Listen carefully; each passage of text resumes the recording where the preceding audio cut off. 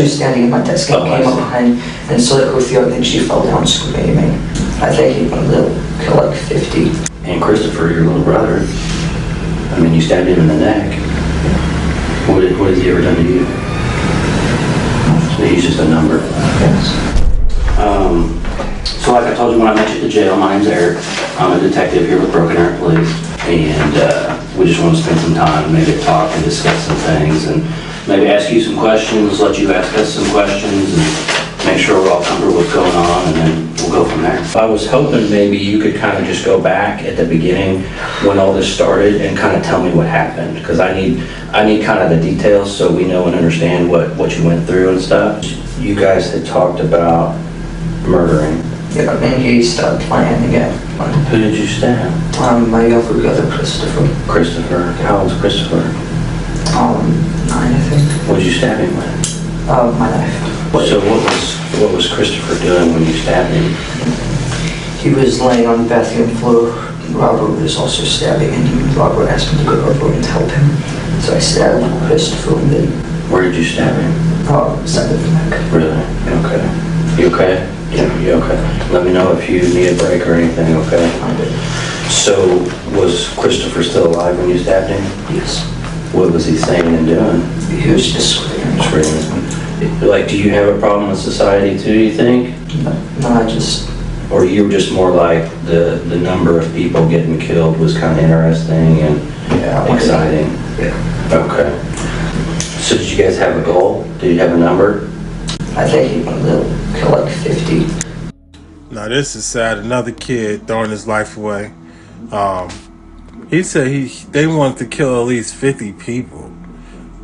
What? And then he was also talking about, as we just heard, how it was exciting killing people and all this and that stuff. I mean, didn't the parents recognize their kid showing different signs or not being normal or being different or, you know, et cetera, et cetera? Didn't they show that they wasn't, you know what I'm saying, acting like their normal selves or the normal little boy or whatever, you know what I'm saying, they grew up expecting they was going to be? Because ain't no parent going to want their kid to grow up to be a killer and to hurt people.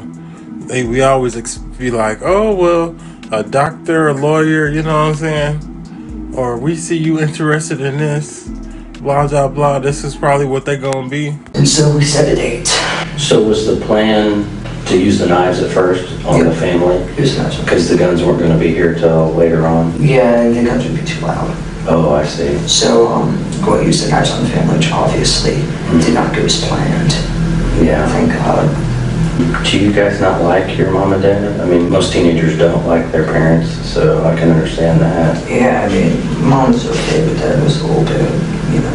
Just a little bit too much. Yes. So, you guys waiting in the room. Right at midnight, my sister, basically, we did what we planned. I got to my desk, got to roll up, and went up behind her, grabbed her, and slit her throat. Really? What did he use? Red knife. Okay. Well, she was standing at my desk and came up behind and slit her throat, and then she fell down screaming. And then he stabbed her some more? When he was stabbing her some more, where was he stabbing her? Her neck. Oh, at her neck? Her neck and her stomach. Stomach. So he stabbed your mom with the same knife? Yep, same knife. And where did he stab her? I think in the neck too. Okay. And no, actually, he stabbed her in the neck, pushed her into the kitchen, and then tried to slit her throat. She started screaming and ran into the family. And then that's about the time Dad came down. They got a little bit of a fight, but then eventually Robert got him down and I think killed him. Did he cut his throat too? Did you guys talk about being on the news and getting to see each other on TV and stuff? Yeah. What kind of things did you say and talk about? Mostly about how we were planning on killing more people. Yeah. Talk. And we would become famous, we get on Wikipedia lists. Oh, okay. Famous people. That'd be a big deal, yeah. So I know you're not being completely honest. So who else did you stab? Oh, I stabbed Christopher one time. How many times did you stab him? I think twice. Yeah, I think I had to stab Mom. You stabbed him all? I got when she was walking away, I think I had to go for her neck, but like that. Where did you stab her? I think I had to go from behind and cut her by the teeth. I mean, how do you feel about your mother?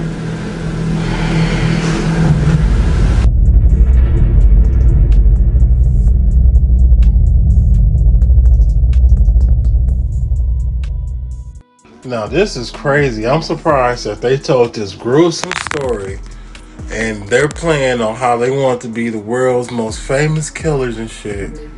But yeah, they got life in prison. They pleaded not guilty to the charges against them after telling what they exactly did, how they did it, and their plans. They got life in prison with the possibility of parole. Now, I know these are kids and they should have a second chance, but how he just told this story, their plans, what they wanted to do, that shit's crazy. And then, I don't know where I don't know. The justice system is all messed up. I done seen cases where somebody done something not as crazy as this, and they ass got life without the possibility of parole. So I guess it just depends on where you at, what kind of judge you have. Yeah, this is a crazy situation to hear how they were cool with their parents, but yet, they were cool with their mom, their dad was strict, but yet they still hurt everybody, he still hurt everybody in the household. Today, we're looking at the crazy true stories of teachers who slept with their students. Mary Kay Letourneau. Mary was an elementary school teacher in Buren, Washington, who was arrested for having an affair with one of her students, then giving birth to his child twice. Mary Kay first met Vili Fualau when she was his second grade teacher at Shorewood Elementary. She later became his teacher again in the 6th grade, which is when their affair began. Mary Kay was having problems at home, so she turned to Vili for comfort, and their relationship went from platonic to sexual. She was arrested after police discovered the two together in a parked car and realized something wasn't right. She pled guilty to second-degree child rape, and while awaiting sentencing, gave birth to Vili's daughter. After accepting a plea agreement, she was only sentenced to 6 months and was spotted again with Vili just 2 weeks after she got out. So, this teacher said she not only couldn't keep herself away from him one time, but she got a cakewalk, and she fucking got herself landed in jail for a second time. And then not only that, she had his baby, y'all. But I remember they ended up being legally together when he got of age and all this shit. And then she had they had got a divorce or something. And then she later died. But she ended up leaving him all her property, everything basically. So, you know what I'm saying?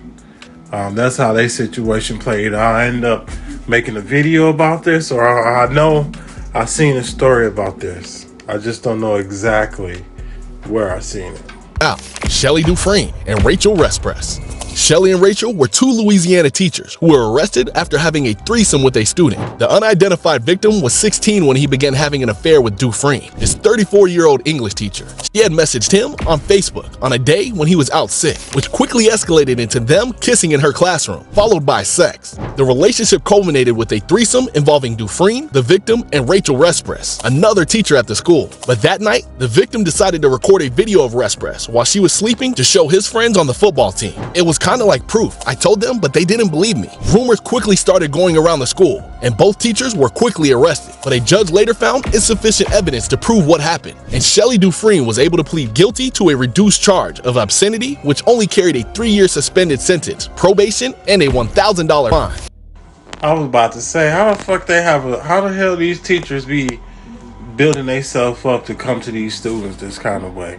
And then for the simple fact, these females had a goddamn threesome with dude or whoever the football teammate was. And I'm like, yep, that's what it was. He was on the football team.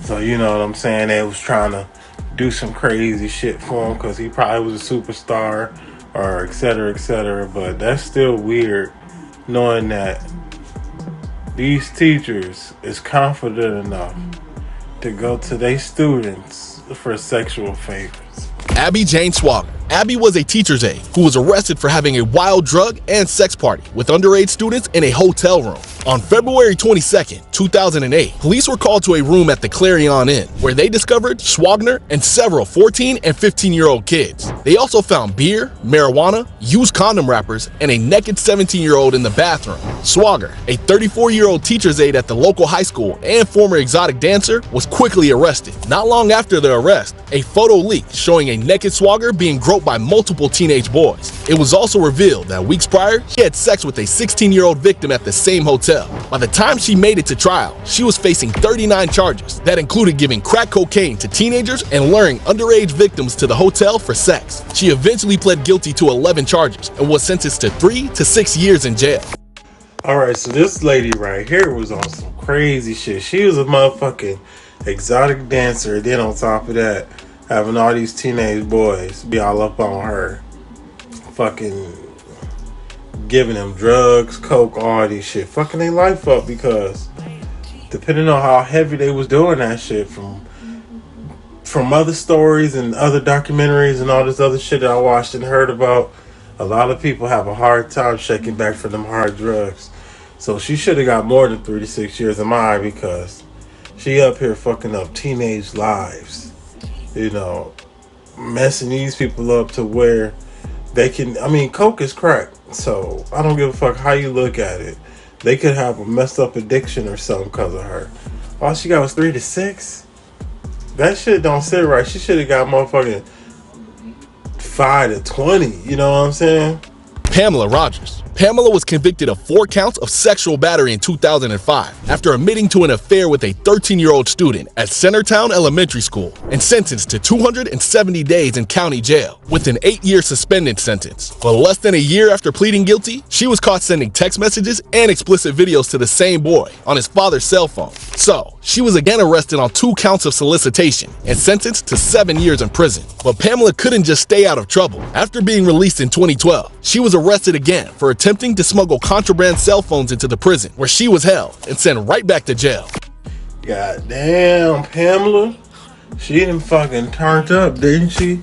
She not only was messing with these young folks, but she done goddamn went to the motherfucking jail, prison, and got involved in that prison shit.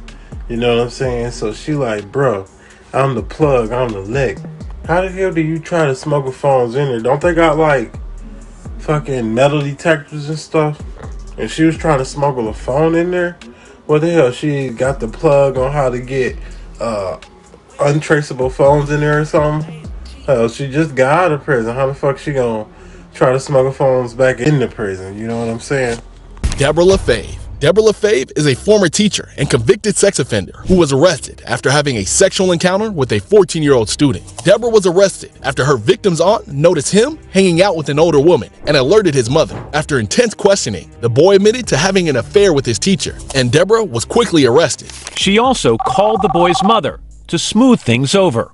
I was more thinking of it as being a young girl who just got caught with her boyfriend, and we shouldn't piss our parents off. In the investigation, it was revealed that LaFave had had sexual encounters with her victim at least 4 times. She was facing 5 to 15 years if convicted, but at the last minute, the victim's mother learned that the trial would be covered by Court TV, who would not keep his identity secret. So, Deborah avoided a trial by accepting a plea deal and didn't serve any jail time.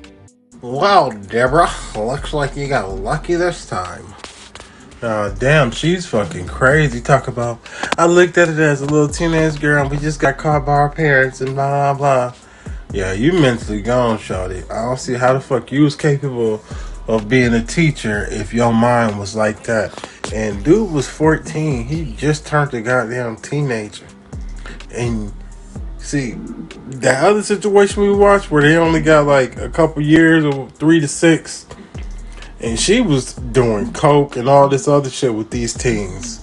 And she only got 3 to 6. While this lady got 5 to 15, 20. But she only got lucky because the mom didn't want her baby to be exposed on full TV and fuck his life up because of the publicity and the shit that would have happened to him and could possibly affect him growing up.